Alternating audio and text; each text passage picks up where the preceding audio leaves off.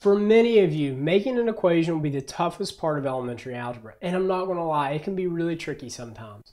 But you absolutely have to know how to do it. It shows up here, shows up in intermediate algebra, plane geometry, coordinate geometry, and even some in trig. So I'm going to talk about it in two videos. In this video, I've got a problem that I've packed as many operations and nuances in as I thought was reasonable.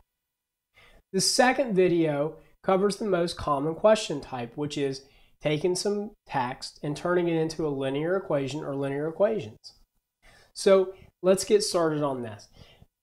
The concept I really want to get across in this video is simple.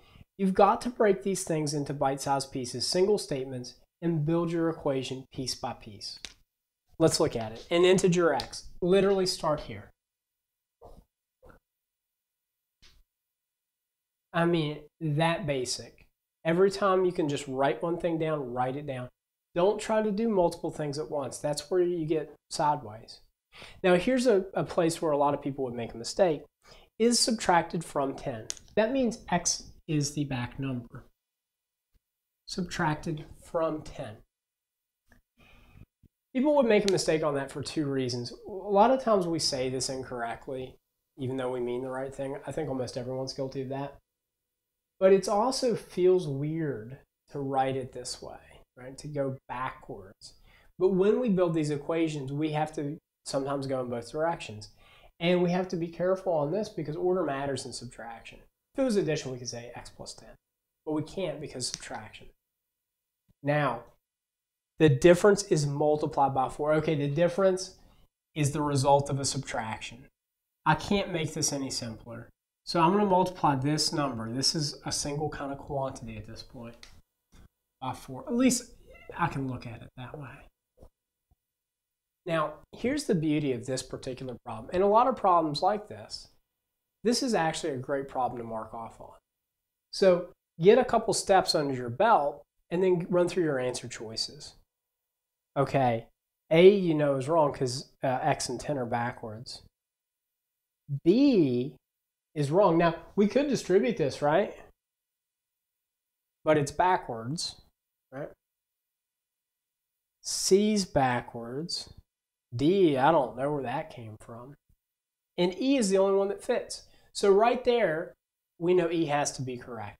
A lot of times these problems will work that way. You don't have to necessarily finish them out.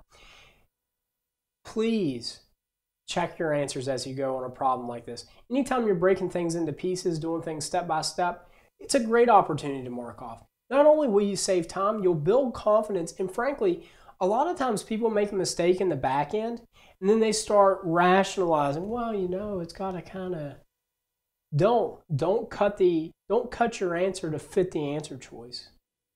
It doesn't work. Instead, mark off.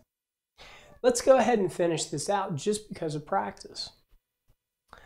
Okay, the result equals, okay, well, I can do that. Equals the same integer, that means it's x. Okay, x is added to 4, and I can just put that 4 wherever I want. And that sum is the result of multiplication multiplied by 3. And you'll see on this one, there's actually like A works. So there's 2 that works on this side, but E is still correct. Other ways that this question could be asked, you could have everything distributed. You could actually even solve this. Now, on a problem that you have like, you know, a bunch of stuff going on like this, it's not as likely they'd ask you to solve it, but this is very solvable at this point. So check out the next video on making linear equations.